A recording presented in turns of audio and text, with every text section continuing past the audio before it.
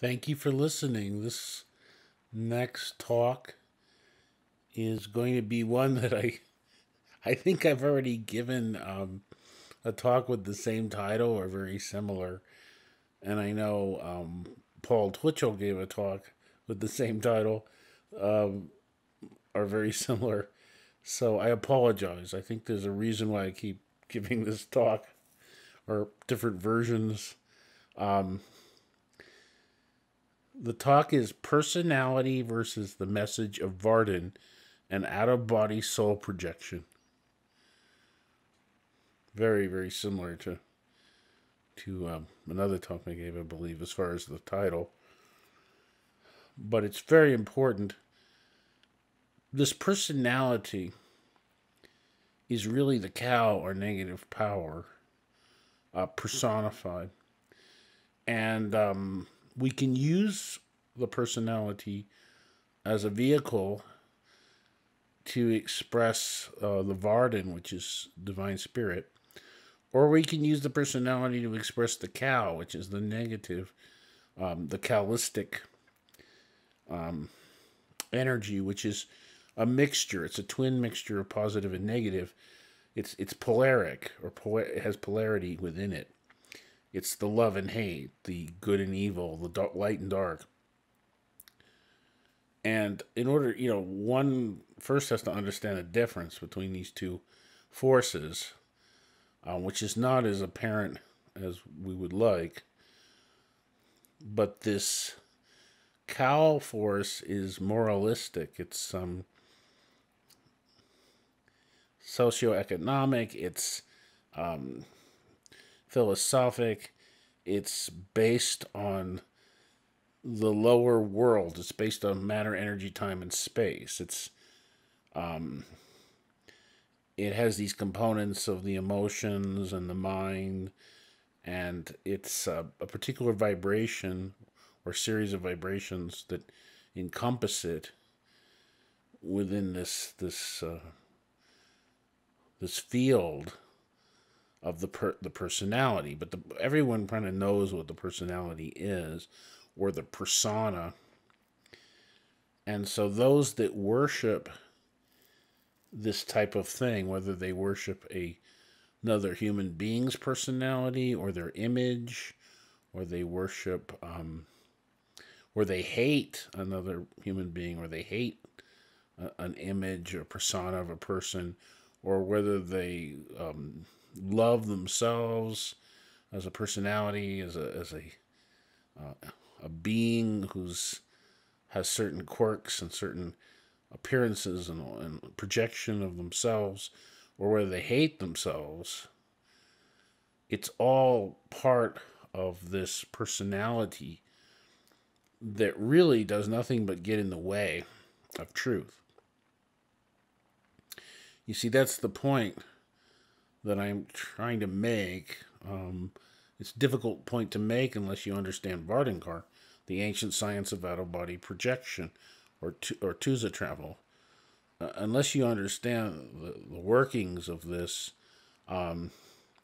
but to look at a God world's chart is helpful. We see that in the lower worlds we have these various bodies. We have the ego or the little self. Now, I have an ego or little self. You have an ego or little self. We all do when we're living in the flesh. And there's a difference between the inner master and the outer master. You see, the inner master is of the body of the Vardan. It's pure. It's consciousness in the highest sense. It's able to be with all chelas or students at the same time. It's the personal personification or personalization of the Hure in action. But it is not really a personality. See, the inner master is... dog is barking. Is an expression of individualized expression of the Vardan in order to lead soul back into these higher planes, these higher states of awareness, or to help awaken soul, not to the astral plane or the causal plane or the mental plane, but to actually bring soul through these areas into the greater state of self-realization on the soul plane, and eventually God realization on the 10th through 12th, and beyond this. And this is the totality or total awareness that Paul Twitchell talked about. You see, now the personality gets in the way of all this, really gets in the way of all this. The human mind is extremely limited. The universal mind power itself, which is the mother and father of all minds, is limited in its scope. So even those that appear very powerful and are really limited, severely limited. It's like the old saying, in the land of the blind, the one-eyed man is king, you see. So when someone has this knowledge,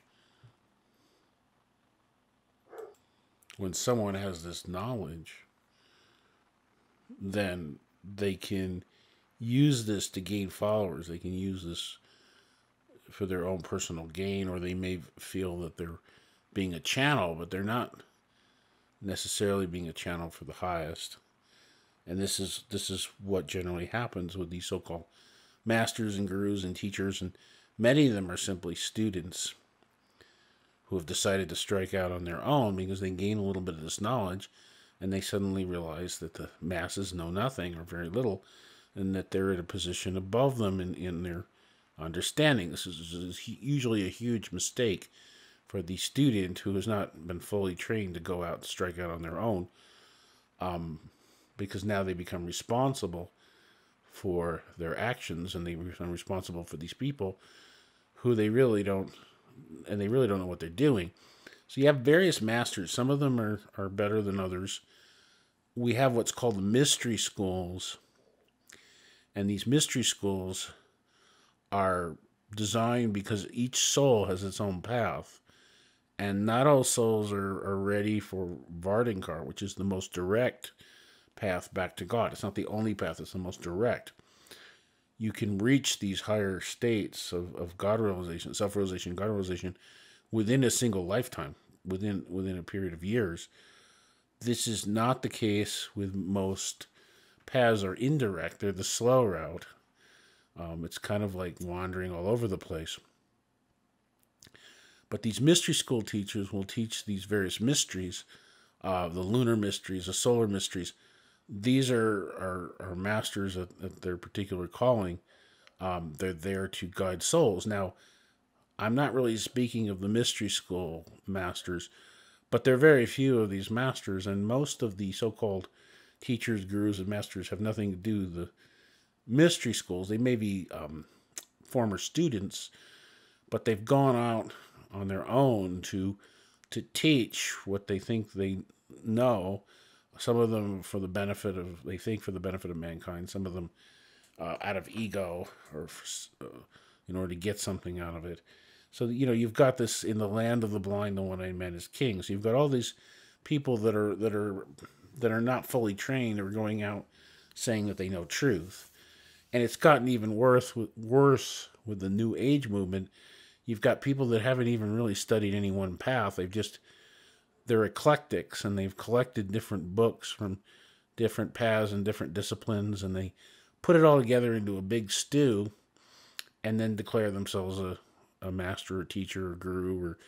Or it's very popular now to say, "Oh, I'm not a guru. I'm just sharing," But then they end up with all these followers who are listening to their every word.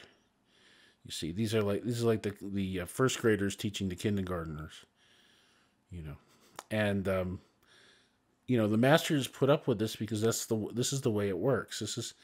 Each person finds what they need, because each soul is different. We all have different needs. But when soul finally gets to the point where it's gone through the mystery schools, and it's gone through the false masters, and it's gone through the religions and the metaphysical systems, and it's developed a extensive education, and it's finally at this point where it just wants to leave, soul is ready now, and it's chosen by God at this point. to have an opportunity to get out of here and claim its rightful place as a God being, to go beyond the human state into this God being state, which is far, far, far above so-called astral consciousness or astral projection. It's far beyond, you know, one-ment with, they talk about cosmic consciousness and becoming part of the universal mind of God and all this. It's way, way, way beyond that. We're speaking of something which starts in the fifth plane, but really goes into the 10th, 11th, 12th. Not dimensions, but planes. And if you look at the God Worlds chart, you can go to VARDAN, if it's not on the video now, if this is a video and you're not listening to an audio. If you go to VARDAN to see the chart, it's VARDANKAR.com. VARDANKAR.com. You'll see a chart on the first page, and then there's a more elaborate one if you look on the side menu. And you can see visually this chart which maps out these planes. And of course there's a lot more than the chart. The chart is just a basic outline. So you see the personality of the individual, the personality of the guru or the teacher really has nothing to do with it. It's a side issue. You see, but you have all these masses of people that do not want to have responsibility. They don't want truth. They really don't. In fact, I think there was a famous quote. There's a quote from Paul Twitchell. I can't remember the exact quote, but he said something like, the masses even refuse their allotment of truth. So it's like these meager rations are given out, and people often don't even want their meager ration of truth. And so here I am saying, well, there's a lot more to it than what's out there. It's out there, and yet it's not. It's the secret teachings. Well, now it's out there publicly in a very small way through VARDAN. And I say small way, I mean very few people know about this. And yet most people will just walk away. They'll laugh. They won't believe it. They'll be in disbelief. They just can't accept it. They're not ready for it. And for them, they have religion and metaphysics and New Age movement, all these different myriad of things that can keep them occupied. See, they're just simply not ready, because VARDAN is the direct path via out-of-body soul travel or Tusa travel or soul projection, where we project into these various planes, and we find that we are, as soul, our eternal self, our God self, which is not the astral body or the mental body or the universal mind or anything like that, but our self as soul, we can project, and we're not stuck in our skulls. We're not stuck in our body. We're not stuck on the astral plane. We're really, through the program of VARDAN, through studying the discourses and through listening to the talks and reading the books and practicing the exercises and the methods, you see, over a period of years, we can have these experiences that will liberate, so that we can reach spiritual liberation or spiritual freedom, and we can move on in the cosmic order and fulfill our spiritual destiny as conscious co-workers with God. See, none of this can happen if we're focused too greatly on the personalities, on the soap opera. See, this whole soap opera that has come down here, and who did what, and who said what, and who didn't do this, and who didn't do that, and look at this beautiful, clothing, and look at this beautiful house, and beautiful car, and beautiful wife, and how's your sex life, and all these things are fine. It's not by themselves; they're not necessarily bad. It's when they become all-consuming, and God doesn't really matter. The person, God is like sort of like a father that gives you things. When people have this type of lifestyle, it can become very empty after a while. It may be fun for a period of time, but this is where some of these people are. They're in this state, They don't want to leave it, and therefore, VARDAN card has absolutely nothing to offer them. They're looking for a religion with a group of people where they can socialize and feel spiritual and take care of their emotional and physical needs, and perhaps mental needs. Usually, not even doesn't even go that deeply. And this is the personality that is taking over the individual, the little self, and soul has to sit there and wait. And soul is very patient because soul is beyond time and space. And so that part of us that is truly us, soul, knows all things through direct perception. It is pure beingness, and it is the only part of us that's eternal. You see, the only part of us that's eternal. It's the only part of us that truly is a part of God. Everything else is temporal. Everything else is going to come to pass away, die, translate into nothingness, because this is the nature of the lower bodies, and we constantly are changing them. We're constantly changing our personalities. You know, one lifetime we're a male, the next life we're a female. Maybe we do a few female lives. We go back to male. We have different positions in life. We become very powerful and rich and physical. And then the next thing you know, we're living a life of poverty. You see, we're living a life of poverty, mental retardation, and we are disabled. And maybe our limb has been cut off, or something, or a birth defect, or we've had some kind of problem with our mind, and it's just a body. It's just a lower body, and now we're going through that experience, which can be unpleasant. You see, and then we go back and forth between these various experiences. And if you want to see what kind of experiences, just look around you, look at the world, and you get a good idea of what you've probably been through. And most of them are just middle of the road. You know, frankly, people talk about their incarnations as Queen Cleopatra and all this nonsense. Most of these people were not Jesus or Cleopatra or Saint John. These are mostly delusions of grandeur. That's not, remembering your past lives is not about that. About how many famous people or rich people or powerful people you were. That's a form of entertainment. That's narcissism in a way.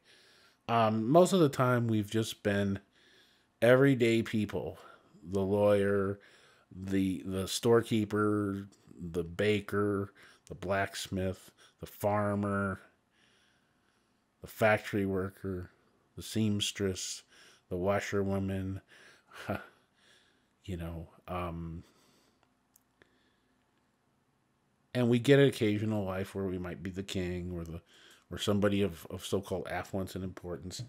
And we go through all these different phases, and it really doesn't matter. It's all masks that soul is wearing temporarily, and our IQ, whether it's high or low or medium, all of these so-called social markers and personality traits and assets are temporal. You see, and people get caught up in this stuff, and it works both ends. Some people get caught up in success and power and money, and they're so preoccupied with their financial prosperity and their sexual fulfillment and their emotional fulfillment and their social fulfillment and the things of this world give them pleasure and the fine food and all this stuff. There's nothing really wrong with it per se, except when the person can't live without it, when they're attached to it, and it becomes their guiding force, their driving principle of life. And then you have the other side of the coin where you have the person who is attached to being the victim, and they're, woe is me, I'm terrible, I wish I was prettier, I wish I was more attractive, I wish I had a better mate, I wish somebody loved me, I'm not worthy of God, blah, blah, blah, blah, blah, blah, blah. And see, that individual is also caught up in the personality. See, the personality versus the message of VARDAN, an out-of-body soul projection. When the personality takes over to the point where the individual no longer even sees that they're not the personality, then the individual's lost in this maze of either delight of the senses, or they wallow in self-pity, and they wallow in their own perceived inadequacies. Both of these are just vanity in different forms. It's like a coin. There's two sides of the coin. And of course you have the middle, which is the person they don't really hate themselves or think they're terrible, but they don't really think they're so great. There's this sort of, and so that's, where most people lie. But it's easier sometimes to see the extremes, to point out a concept or something. Sometimes it's easier to talk in more extremes, just to paint the picture. But then we see that this personality, whether it's positive, negative, neutral, well, the neutral is where we want to go, the middle path. But you see, the personality is not us. It's not the way. It's not the path. It's the dead end. It's the trap. And so, but we have to have a personality in this world to function. And so the personality is not bad. We don't get rid of it. We just recognize, we become detached from it, and we recognize that it is not the answer to life. And this whole thing about know thyself does not refer to knowing your personality and understanding your quirks and desires and conflicts. And all this stuff is knowing the mind and the emotions and the body. It's of the personality consciousness, but it's not of the soul consciousness, or beyond that, into the God realms. And so becoming acquainted with your personality, while it's fine, it's good to look at yourself as a personality and see what weaknesses and strengths you have, and these various things. There's nothing wrong with observation as long as you're detached. As long as you recognize that this is not you. This is an embodiment. This is a temporal embodiment that you're occupying as soul, that can actually change rather easily, and sometimes it's not so easy. But this is the ego self, or the little self, which is necessary in this world. But when it dominates the individual, when it becomes the thing that is looked towards, whether you're looking towards a guru or a so-called master, and you're looking at their personality and saying, wow, boy, he looks attractive, and he's strong, and he looks fit, and he talks, I like the way he talks, and I like the way he presents himself, and I like this, and I like that. You see, then we are looking to the personality of the guru or the person, and it gets in the way of the message, because what if the messenger isn't so pretty or so eloquent in the way that we think a guru or a messenger or a teacher should be, a spiritual teacher should be? What if he doesn't talk the way we think he should talk, or act the way we think he should act, or look the way we think he should look? What if he doesn't say exactly what we think he should say? You see, now we got this attachment and this personality, and now it gets in the way, and we can't see the nose in front of our faces. We're too busy looking at this myophic vision of the outer personality of the individuals.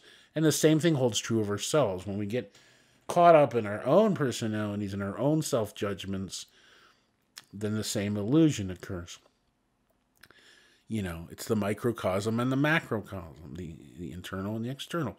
All of this is just a giant paradox, which is really, in a cosmic joke, is really, really insignificant. Because now we get into out-of-body travel, or out-of-body two is a projection, where we're leaving the body, and we reach this point eventually at the soul plane, or the Atma level of self-realization, where we're looking down at all these lower bodies, and we're now in the field of the pure positive God worlds, and we find Satnam, the Lord of this region, who's the first true manifestation of God. All these other rulers were just rulers, although powerful in their own right. And we reach this level of Satnam, and now we're in the field of knowingness. See, now we have direct perception. We're no longer dealing with the mind at this level. We're now dealing with direct perception and we know all things, and we become this pure soul who's no longer hampered by the personality, you see. But then we got to come back down. We have to deal with all of this stuff, you see. So we have to learn to develop this detachment from the personality or ego self. We have to learn to develop the spiritual part of us and see the world from this perspective, from the VARDAN perspective, the perspective of spirit, rather than the perspective of the cow or the negative power, the moralistic, social, economic, mental, emotional, physical component. See, when we see it from that perspective, and that perspective alone, we're really spiritually blind and deaf. Our inner vision, and it's like putting on blindfold and a set of earmuffs, you know. And so the master presents the message to the individual, and the individual usually rejects the master. Why? Because it doesn't fit in with their idea of the proper personality, of the proper package, the proper way that things should be presented and how it's said. And then the individual has all these disagreements on minor points, you see. Well, I agree with that, but I don't agree with this, and I don't agree with that. See, now they're trapped in their heads, and they can't see that it's the personality getting in the way. Because all questions will be answered, but they'll be answered in the proper time, in the proper way. It's very important that we get our own answers. You know, people can fire away all kinds of questions, and sometimes they do. And I get emails and I get letters from people, and they want to know this and they want to know that. And sometimes I'll answer, and sometimes I won't. It depends on how sincere they are. But usually I will say something if I have the time. And frankly, you know, most of them aren't sincere. They think they are. Some of them think they are. But you have to. Sometimes I see some of these questions. I have to ask, well, why do they care?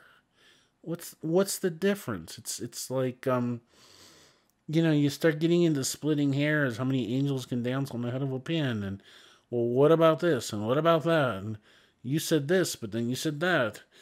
And it's really the mind spinning around and around. Now, understand this, that in the lower worlds, the physical, the astral, the causal, the mental, the etheric, these lower planes, below the soul plane, or the Atmalok, we're dealing with duality.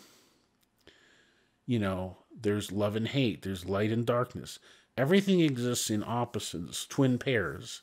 And then you have the neutral, or the middle. And these polarities shift back and forth. That's the thing that people have to understand. You know, you might be on top of the world one day, and then the next thing you know, you think you're in the bottom of the world. This is the nature of polarity. This is the nature of the negative or cow, or the so-called God of religion. Is, if you even look in the Bible, you'll see the wrath of God. God is loving. Oh, God is vengeful. It's you know, this is the polarity, depending on who's looking at God, their consciousness. But it can flip back and forth very rapidly. And so this polarity is not the answer. This is the trap. And so when the master says something, or when you read something, if you're coming from the mind, or from the astral, then there are all these paradoxes and all these questions. And every time you ask a question, you get an answer. You got 10 more questions. Well, what about this? And what about that? It reminds me a little bit of these kids where you know, they just, Daddy, why are clouds in the sky? Daddy, why is the sun so bright? Daddy, why is the sun not bright anymore? You know, Daddy, why do we have lightning? Daddy, you know, why is the grass growing? You know, and the father is like exasperated trying to answer these questions. Some of them are good, I guess, but it just gets to the point where it's like, okay, you know, and it's probably not the best analogy because maybe the kid would get some benefit out of getting answers to the questions. But some people, it's really, they get into this trivia, and in their mind, they got to get the answer. They got to get the answer. But then when you give them the answer, they don't really believe you, you see, because it's not from them. It's from external source. So they're right at it again, asking somebody else the same question. Because it's not coming from it's not coming from their beingness or knowingness. It's coming via someone else. And so there's always this unsettling feeling. Like, how do I really know that was true? Is that true? What about this? What about that? And then there's contradictory evidence because you've got the world of duality. You've got the paradox. Paradox by its nature. You know, you can argue either way. That's the paradox. That's why logic, as it's taught in school, is not effective. And of course, it really depends on where you're getting your information from. So this is all part of the personality. This is all part of the lower nature of life in the lower worlds. And then you have the true worlds of God. You start getting into the nature of soul, and soul is eternal. You see, soul is eternal, and you start getting into seeing, knowing, and being, or beingness. I am, therefore I am. These aren't just words. This is when you start practicing the spiritual exercises of VARDAN, and you begin to follow the path or the program. You see, there's a change that takes place if the seeker is sincere. But there has to be that sincerity there. You can't fool God. You can't lie to God and God will fall for it. You can lie to yourself. You can maybe lie to the outer master. You can lie to your wife and your friends and all that. But the sincerity is either there or it's not. And it can be developed, but one has to desire it. You know, I give this analogy a lot, and I apologize for those who've heard it before. But life is a bit like building a bonfire. You know, we're given a certain hand, which is our state of consciousness, and the karmic conditions that we're in our lifetime. And then we might say, geez, rats, I don't have that much desire for God. It's not hot enough. I guess that's it. Forget about VARDAN. It's not going to work for me because I just don't desire God enough. I have a little bit of desire, but not enough. Well, that's a choice, and it's important that you make the choice. It's your choice. But if the individual finds this to be the case, then they have a choice. They can either give up and say, forget it, which is fine. I certainly don't want to waste my time with somebody that's going to fail because they're not interested in God. Then they shouldn't, this is probably the wrong study for them. Just like if somebody wasn't interested in medicine, they shouldn't be a doctor, or somebody's not interested in math, they probably shouldn't be an accountant. So yeah, if you don't like getting your hands dirty, you probably shouldn't be an auto mechanic. So if you don't really love God that much, you probably shouldn't be in these works. But let's say somebody says, well, there's some desire, but it's probably not enough. You see, then they can look at that. And let's say they determine, well, there's some desire. I want it, but it doesn't appear that I'm strong enough or desire it enough. You see, that's sort of like having a tiny little fire, or like an ember. Maybe it's barely visible. But you see, if you've ever been in the Boy Scouts, or if you know anything at all about camping or starting fires or any of that stuff, you know that you can build that fire. And usually the way it's done, you don't just throw a big giant log on top of a tiny little ember. You have to build it with little pieces of kindling and dried out grass and little pieces of twigs and shavings. And eventually you can get that into a raging bonfire. But there is effort and work involved in it, you see. You see, the same thing for the spiritual. It really depends on what you want and this knowingness. And so people don't understand this. They think that one of the mythologies, and this ties in back into personality, is that you're born, you know, you're born with this divine providence, that, oh, like he's the king, like he was born with this great desire for God. And he was born with this and born with that. Well, there may be some truth to that, but to be very, very frank with you, um, for every person that fits in that category, there's 1,000 of them that don't. And yet, it really, there's a lot of stories I can tell you about people that became VARDAN masters who started off, I guess you could say, on the wrong foot. Um, One of the best stories, I think you've probably already heard it. I know Heather G tells it in one of the videos, is the story of Milarepa.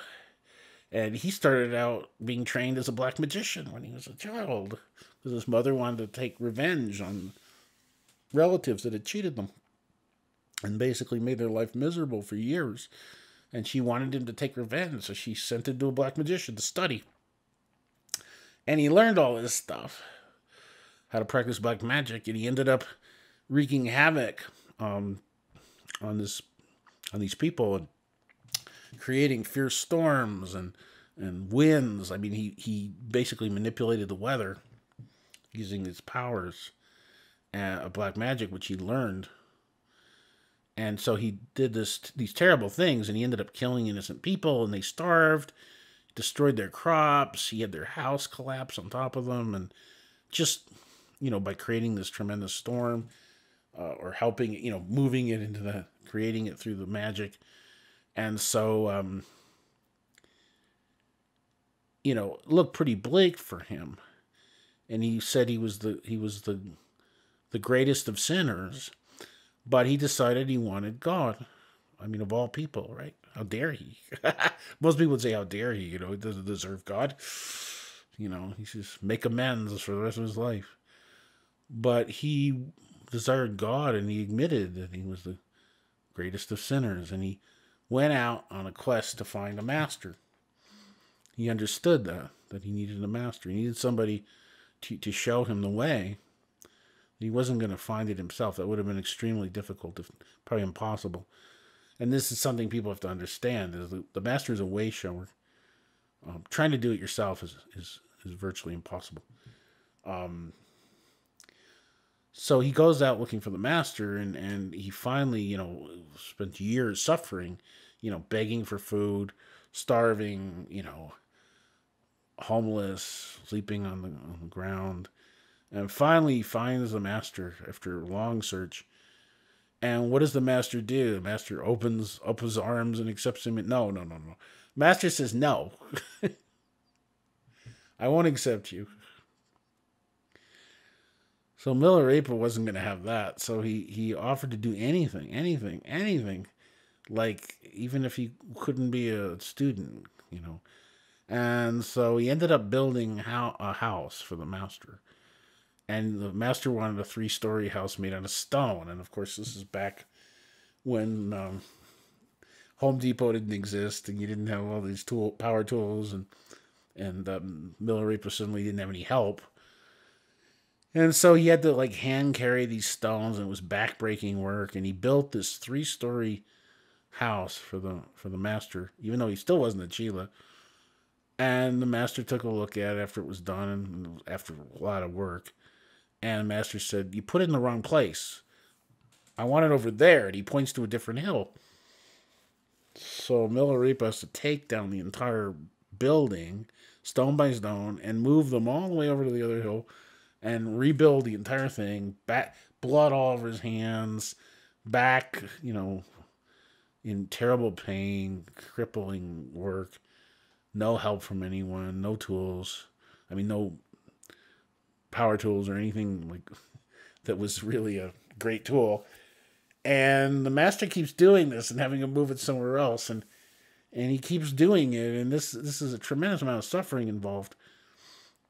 And finally, after I don't know how many times going through this over and over again, the master finally said, okay, I'll accept you. And Milarepa ended up becoming a VARDAN master himself, you see. So the individual, his desire was so great, you see. And so that's the thing about providence and, well, my personality, we get back to personality. My personality won't allow me to return to God because I don't love God enough, or I'm not smart enough, or I'm not good enough, or blah, blah, blah, blah, blah. I've heard all this before. I've been through some of this. It's not from lack of compassion that I speak like this. It's from compassion that I know what people go through and how they fool themselves into thinking through the personality that it's just not for them. And sometimes it really isn't for them. And they shouldn't be listening to this talk. They should just turn it off and find something else.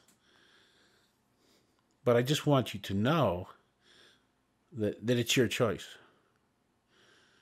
Okay. It really comes down to sincerity and honesty. Milarepa was extremely sincere and extremely honest. Enough to face what he had done, which was terrifying. He had created all this karma. He had made a mess out of things. As he said, as he put it, he was sincere. I'm the greatest of sinners. He somehow knew, probably through direct perception, through knowingness, but he knew that God would not reject him. That although he was the greatest of sinners, that if he was sincere enough and willing to do anything, this was his next step. And it's sort of a bit like a relationship where you love someone dearly. If you love someone completely and unconditionally, you want to be with that individual. You're willing to do almost anything to be with that person. If they live in another country, you're willing to relocate or have them relocate. If another state, the same thing, because of the love. You want to be with them. You want to be their companion. That doesn't mean 24 hours a day in the case of humans, but I'm giving a human analogy here. And yet people are afraid to be with God. They're afraid of God. They want to put off God after their death. Once I die, once I have a coronary, or I get hit by a car, or I die from cancer, or I die from old age, then I'll be with God. See, this is not the lover of God. This is a person who professes to love God, but doesn't actually want to be with God. This is, and I'm not trying to put people down. This is just the way most people are. Their desire is so weak, so fleeting. A lot of times when they say they love God, what they really mean is they love the things that God could do for them if they can just get in with him. Or it. Well, they think it's him. God is not a him. God is an it. It's the hure. It's the impersonal, the unfathomable. But it can be experienced. That's the thing that I want to leave you with. Is it can be experienced. But not in the personality form. God does not have a personality. The lower rulers do. There are manifestations of God, which aren't God at all. At the lower vibrations, in the lower planes of positive and negative. So the personality really has no place. It's really irrelevant. But I tell people this, and they don't seem to believe me. They really, really, really, really are attached. And I understand it. It can be difficult because we have to deal with these bodies.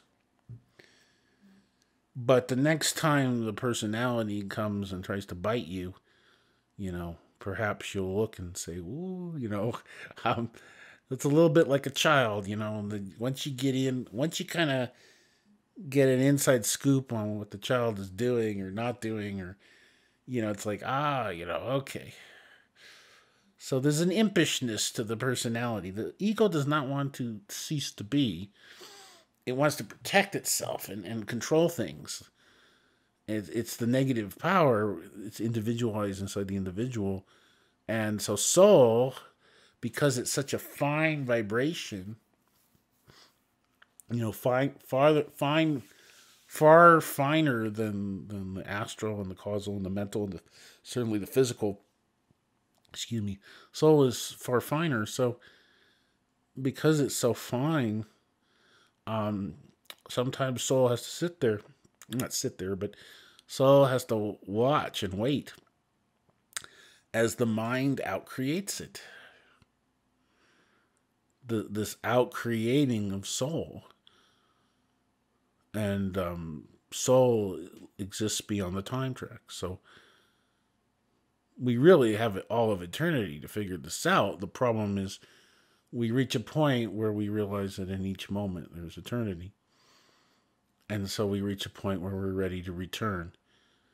And some souls are not at that point yet. They don't want to, for whatever reason, or they're not ready. They want more experiences in the lower worlds of a lower nature. They don't want to wake up.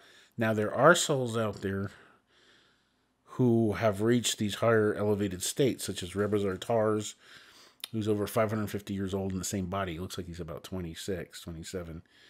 Yabal Sakabi, who's even much older, who looks very young. And there are other masters, Rami Nuri, Kadadaki, who are very ancient. And these masters stay here. They choose to stay here, some of them, to serve. But many of them go off. They live in the mountains. They live in spiritual cities like Agam Das, where they're protected. Their vibrations are so fine.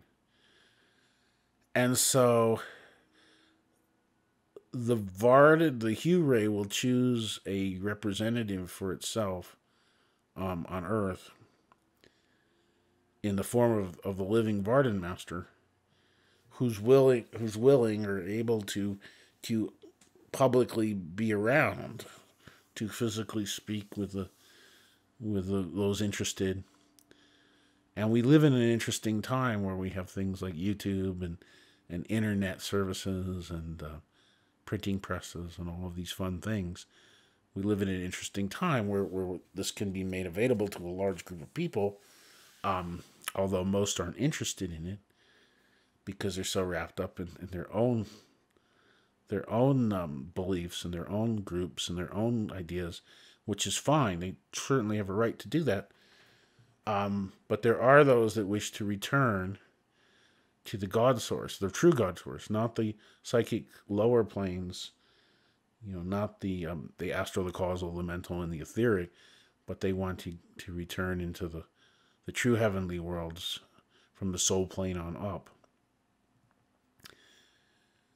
And those are really the ones that I address here today. So this personality just gets in the way.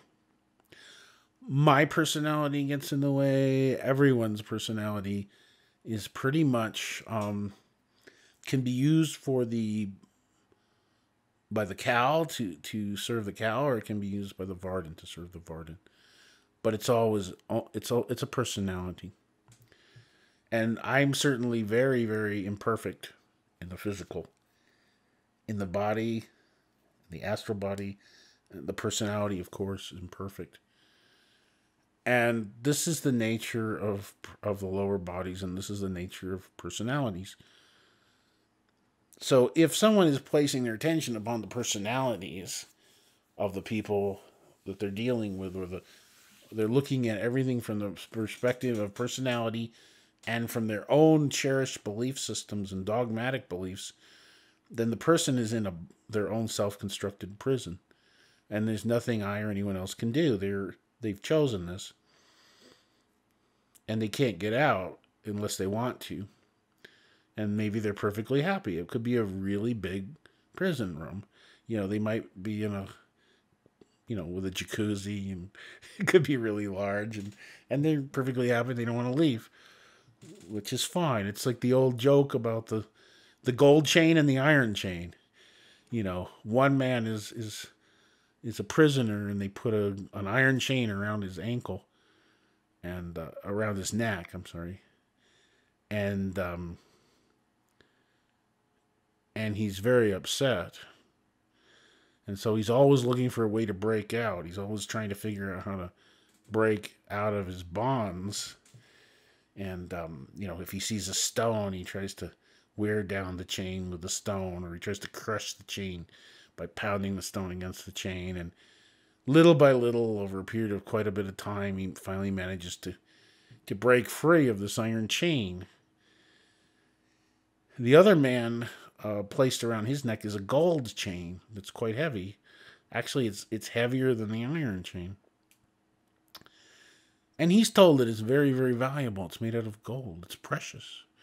And he's told that people will try to steal it from him, and that if he values it, he shouldn't let go of it. And he wears it with pride, knowing that it's his chain, and he won't relinquish it. It binds him just as surely as the man with the iron chain, except one difference. If anyone tries to free him, he will fight them tooth and nail to the death to protect his chain. Because, damn it, it's made out of gold. It's valuable. They're trying to steal it from him. So this is the way we are sometimes. This is the way human nature, the personality and the individual tries to defend itself. It tries to defend its beliefs, its system, because it thinks it has value. It's afraid to lose itself. Now, the individual never loses himself. This whole idea of disappearing into the void or disappearing into nothingness or losing your individuality is not true. Soul is an individual unit of awareness. We do not lose our individuality. We actually gain it. The whole thing about losing your individuality and being absorbed into the cosmic current, all this stuff came out of these various voids, which are on different planes. There are dark regions in between the planes. In particular, the etheric plane. When you're crossing over from the etheric into the soul plane, which is usually done under a master's, master usually accompanies one when they do this for the first few times. But as an individual is transitioning as soul from the etheric, which is the high mind, into the soul plane, there's this area called the void, which is a dark region of darkness. This has been confused with God. It's not God. It's this area of darkness. There's a lot of energy there, a lot of consciousness of different nature. And so people will say that they're disappearing. They think they're disappearing to this void. And there are different voids between different planes. So some people that talk about this are actually having an experience at the astral void, from the astral to the causal. And some people have an experience from the causal to the mental, and others from the mental to the etheric plane. But the great void is between the etheric and soul plane. That's the biggest void. So you have, all this terminology gets confusing. But some of the Eastern paths have confused this with becoming one with God, with disappearing into this void. But this is not soul's true destination. Soul is here to become a conscious co-worker with God, not to become a drone or to be absorbed into the cosmic current. What would be the point of that? Anyway, it's not a real occurrence. We're not absorbed in the cosmic current and lose our identity. On the contrary, soul is a unique being that has its own experiences, its own individuality. We are a drop from the ocean of love and mercy. And we have the same qualities to a lesser extent that God has. We're not God, but we are gods amongst other gods. And so we have this seeing, knowing, and being, and this omniscience and omnipresence and omnipotence. We're very, very powerful as soul. But the problem is, until we've reached these higher states, beyond the soul plane, the power that people play with is generally the lower psychic powers, which can be very dangerous and misused. So when I say powerful, I'm not implying that we go out and exercise our psychic powers. Although we can, it's a very dangerous thing. It's like giving a child a loaded gun when they're too young to understand the responsibility. It's really not something that is a safe idea. So I'm not talking about uh, reaching the astral plane and then unleashing your powers. Um, there's a certain amount of responsibility that has to take place. There are spiritual laws, such as the law of non-interference, where you don't pray or try to change the consciousness of another being without their express permission. There's a lot of things going on. A lot of people get themselves in trouble with the personality when they start acquiring the things that they think they wanted, and then they get them, and then they cause all kinds of karmic debts from getting them, from misusing them. I mean, for example, somebody may really want to be the king and have all this wealth and power, and all these people look up to them and have the ability to make decisions for thousands or millions of people. And then they finally reach that position. It may take them a long time to earn that position where they're the king and they got all this money and power at their disposal. And then what do they do with it? Often they misuse it and they create this enormous debt. So they basically went into debt and worked really hard to earn the right to become king. And then when they become king, they misuse it. And now they've incurred a huge amount of debt. And so that's the nature of power. It's a two-edged sword. It's always been the nature of power. We don't want the cow controlling our lives because the cow will always bring us down. It will always keep us in this karmic cycle of karma and reincarnation. That's its job, is to hold us down. The cow is the negative power. We want to be a servant of the VARDAN, which is the God force, the God power, the pure power, the spiritual power. See, this will uplift us. This will uplift everyone around us. This is where we start following spiritual laws. And the greatest law of all is the law of love. The law of love supersedes all other laws. So this has been a rather longer talk than I imagined it was going to be. But perhaps you can see that the personality, my personality, your personality, anyone's personality, generally just gets in the way of everything. When I give these talks, sometimes I wish I could say things better or more clearly, or, I try. But, we're dealing with the limitations of the lower worlds and my limitations at the physical level. And your limitations as far as your consciousness. And so you'll get what you get out of this if you've listened this far. And everyone will have a different understanding of what I've said. But leaving on a positive note, we can listen to these kind of talks all day long. We can read books all day long. The real process comes, the real gains come from the spiritual exercises and spiritual practices where we actually practice these, leaving the body and traveling into these other worlds and partaking of this consciousness, this light and sound, the divine spirit, and having our own experiences. And then we know without knowing, we see without seeing. So you really have to have the eyes to see and the ears to hear the message. And if you don't, then it doesn't mean anything.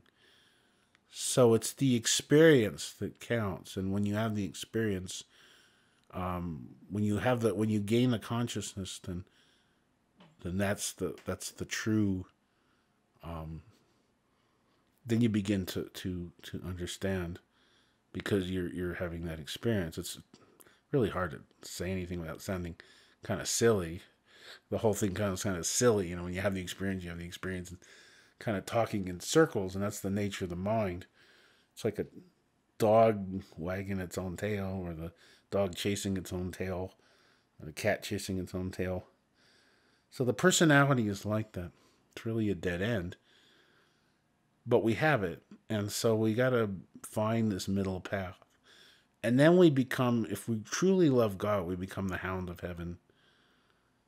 And we become a cliffhanger, because we're no longer hanging out with the masses, who are looking for their next, soul is like the prince begging for a crust of bread. Here we are, these divine beings begging for, a new car, or enough money to buy some food or whatever it is we're asking God for. And here we are, the prince, or destined to inherit the throne. And so we're kind of we can get caught up in this personality thing and forget who we really are. And so anyway, on that note, I will say, I always know there's more to say, but these talks cannot go on forever. You'll probably be happy to know. So in that, I will end. I'll say one last thing. I have to say it. I want you to know that I, as the master, love you as soul, and that this love factor is beyond the emotions. It's beyond the human love. It's unconditional. It's this great divine love that souls are. The qualities of love, wisdom, power, and freedom. We're more than qualities, but the ocean of love and mercy, where soul comes from and will return, and yet be able to carry out here at the same time. In other words, we can bilocate or be in two places or more at once. These masters are able to do that. They're able to be in the higher worlds and serve here at the same time. But soul, this divine love, that's really very, very important. And it's not karmic love. It's not the love that people have for their cats or their dogs or that might be partly divine love. I don't want to put it down, but it's not a conditional emotional love. But it's more than this. It's divine. It's unconditional. That and being honest and sincere and loving God enough to want to return, that's really the answer. And you have it or you don't have it. You can develop it. You can make it brighter. You can open the flame up, but you have to desire it. And sometimes, as one of my chelas said, soul knows all of this, but the lower bodies, the mind doesn't. And there's some truth to that. And I have compassion for you, and I understand that it can be very difficult being here in these lower worlds and being lied to and given all these mistruths and misunderstandings. So with that, I'm inviting you, if you'd like, to examine VARDAN, if you have any inclination to. You don't have to, but it's an invitation. So with that, Baraka Bashad, may the blessings be.